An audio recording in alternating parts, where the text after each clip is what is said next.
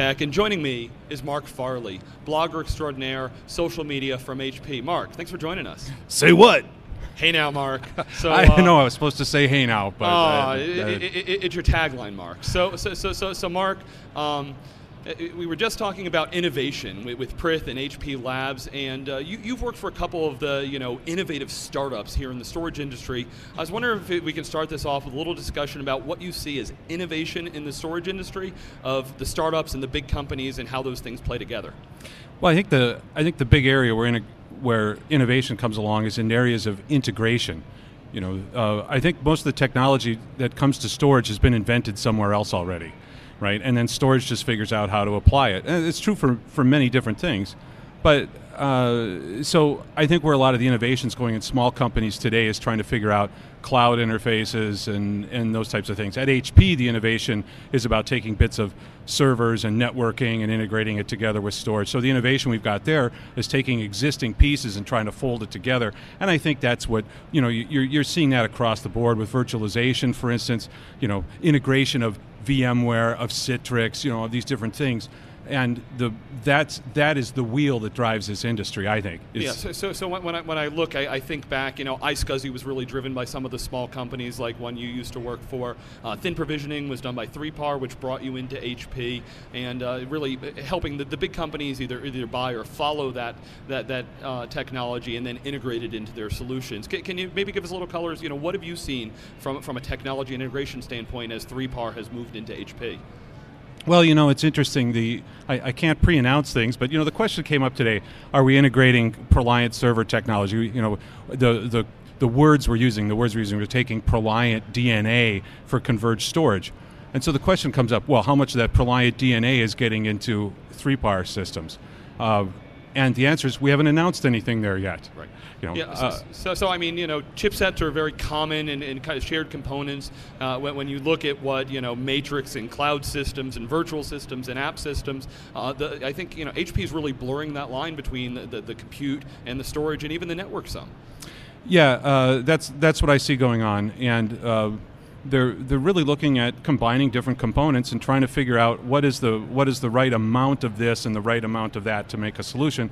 But beyond that, because there's so much that's steeped in blade server technology, you've got a little more granular approach than what I think you have if you've got rack servers, box servers, that kind of thing. So the idea is that if somebody buys a solution, they don't buy a box as a solution. They may buy some blades of this, some blades of that, some amount of this other stuff that goes in a rack. So it's not on a pallet. It's not converged solution on a pallet. It's a converged solution with parts that you put together, but they all assemble into something that would fit on a pallet. And to me, that's really intriguing, and it's a little bit different approach. I think I like it.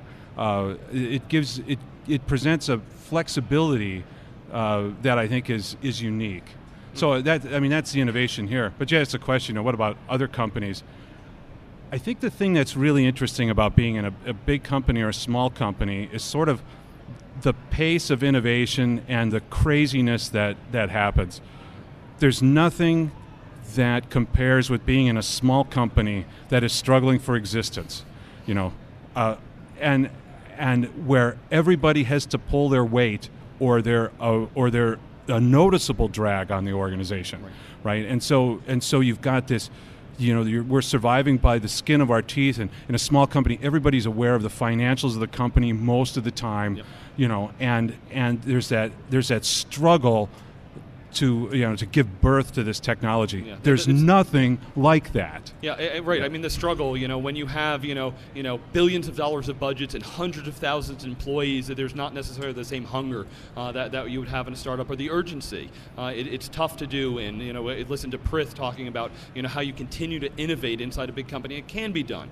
There's innovations like Store One's coming out of HP Labs, and how all the pieces come together. The university research. So I think, as we said, there's innovations of all kind, not just the next cool new feature that some startup needs to go. Yeah, at a company like 3PAR or Equalogic, the innovation was about getting one thing done.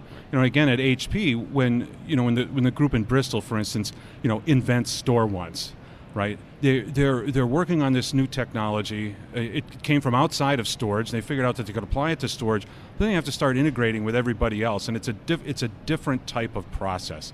And I've met some of the guys in Bristol, wonderful guys, love them. I mean, okay. So talking about blurring the lines between different technologies, if we look at social media and marketing, I think we've seen a real shift. There's a big group of bloggers here at HP Discover.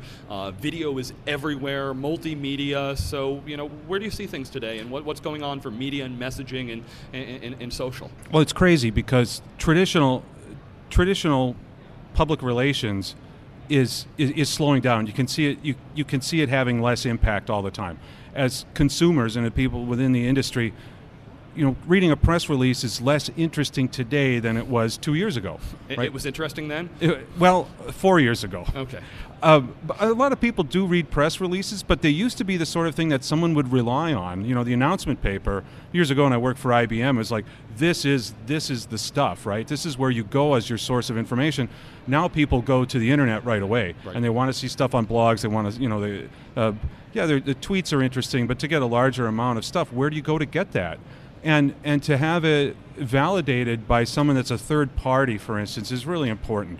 So whatever a company produces anymore, and I don't care if it's HP or IBM or EMC or Network Appliance or whatever, anything that comes out of the company is suspected as just a piece of shill, right? And I'm a shiller. I'm a shiller for HP now. So anything that I write has, anybody should look at it, or anything that I produce should look at it and say, okay, this guy's an HP employee, and they do, and so they want to see the other people. It's interesting, Nigel Poulton was saying yesterday, why does HP bring us here? Why do they even have us here? Do people really pay attention to me? And the answer is, Nigel, yes they do. All right. So this is Stu Miniman with Marc Farley. Marc, I have a final question for you. Is multimedia, video, how much do we need it, and how much is that a portion of communicating to people? Well, we've all got Sesame Street mentalities and psychologies, right? So we need that infotainment. I think it's very important. You can communicate things so much faster in a piece of video, and it's something that's interesting. Otherwise, it's just whoosh. All right, Marc, thank you so much for joining us. We'll always appreciate sharing with the communities and talking about new ways to reach information. Appreciate you being one of our smart nodes coming on here to extract information and share it on theCUBE. It's been cool, Stu. Thanks. All right.